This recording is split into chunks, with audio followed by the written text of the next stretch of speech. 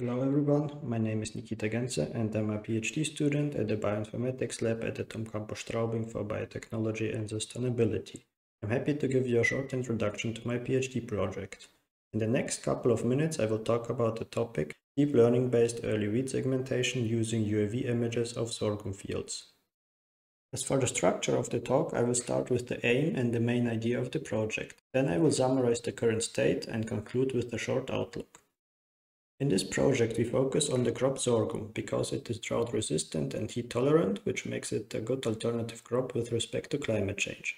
However, sorghum is very delicate to early weed infestation. Conventionally, farmers would spray tons of herbicides into open fields, which has a negative impact on the environment. Nowadays, more and more field robots are used to remove weeds more precisely, but they are very slow as they need to move through every single field row. Drones or UAVs can capture the whole field way faster and retrieve useful information about the presence and location of weeds. In this project, we aim to segment weeds in UAV images and localize weed patches, especially in the early growth stages of sorghum. In the long term, this might help reduce herbicide usage and save resources. The main idea can be divided into 4 steps. First, a consumer-grade drone is taken to capture images of a field. Then, these images are labeled to provide some ground truth. Next, several deep learning models are trained. Finally, the model can be used to predict and automatically detect weeds in new drone images. Now I will talk about the current state of those 4 steps. First, I want to mention the main challenges in UAV flights.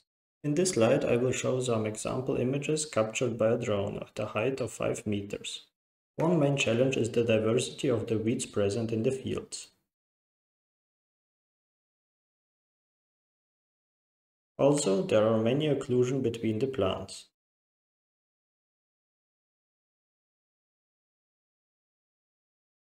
And there is lots of foliage and artifacts in the UAV captures. In this image we can see the shadow of the drone and the bird's feather. Some other challenges arise because of abiotic factors. For example, the sun has a big impact on illumination, which leads to differences in exposure and color temperature. Also, hard shadows are visible in these captures, which can be seen in this image. Another factor is the wind, which has a huge effect, especially on consumer-grade UAVs, leading to motion blur and changes in the plant's shape. We focused on UAV images with motion blur in our first experiments, as this is one major difficulty and a realistic scenario in future applications. When working with these models, the first step is to create a ground truth that can be compared with the model's predictions. We are using models to segment drone captures semantically. This means that we need to label each pixel of an image into their respective class. We decided to use 3 classes. The background class contains the field, foliage and artifacts and is denoted in gray. The weed class contains all weed species denoted in orange, and the sorghum class is denoted in blue. Before training a model, we need to prepare the data. First, the labeled drone captures are split into several patches. We used a size of 256 by 256 pixels and obtained almost 5,000 patches containing around 3,000 sorghum plants and 2,700 wheat plants. Then all these patches were divided into 3 non-overlapping sets: training, a validation and a testing set. The first 2 were used to learn the parameters of the model. The test set was only used to check the generalization capabilities on new data. Deep learning models for semantic segmentation are usually built of convolutional pooling and unpooling layers. Also, so-called skip connections are used to obtain a high-resolution prediction. In this talk, I will not go into much detail, but I still want to outline the main aspects.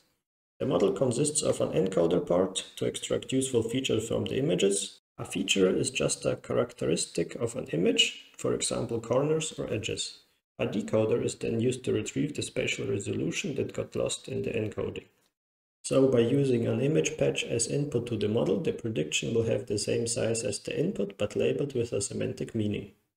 By utilizing the manually labeled ground truth, we can compute the error with respect to the prediction and gradually improve the model.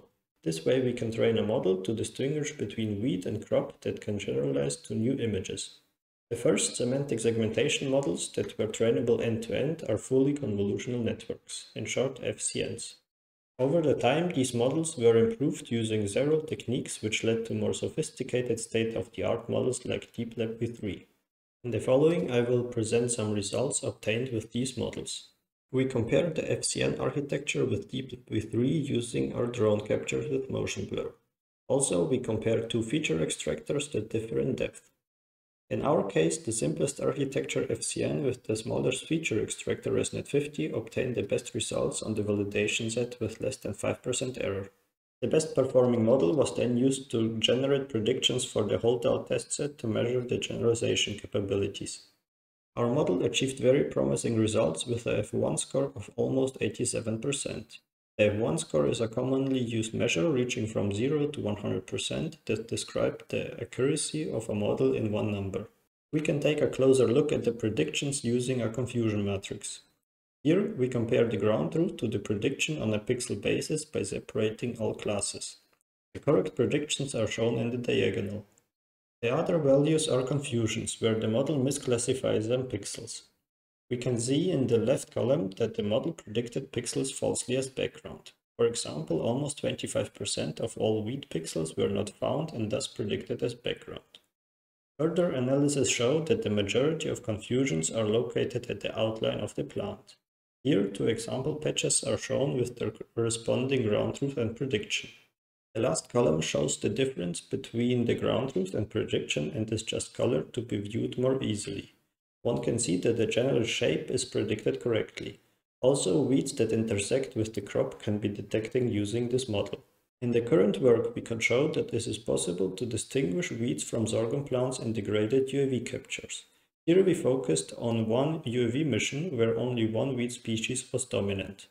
For a more robust model, we need to incorporate a large variety of weed species. The main problem here lies in the scaling, as the weed composition is changing from field to field and also over time. One would need to find and label those weed species which can be scarce now but might be dominant in a future production setting. It would be more convenient to have a database of plant species captured in a controlled environment, for example a greenhouse. Here we can grow and label specific weed species more easily, but the main question is how to combine these two data sources. Or in other words, is it possible to train a model on greenhouse images only and reliably apply it to a wide variety of UAV captures? In future work, I will focus on this research question. In the meantime, I want to thank you for the attention. Also, big thanks to all project partners and students who worked with me on this topic. Special thanks to the Bavarian State Ministry for Food, Agriculture and Forestry, who funded this project.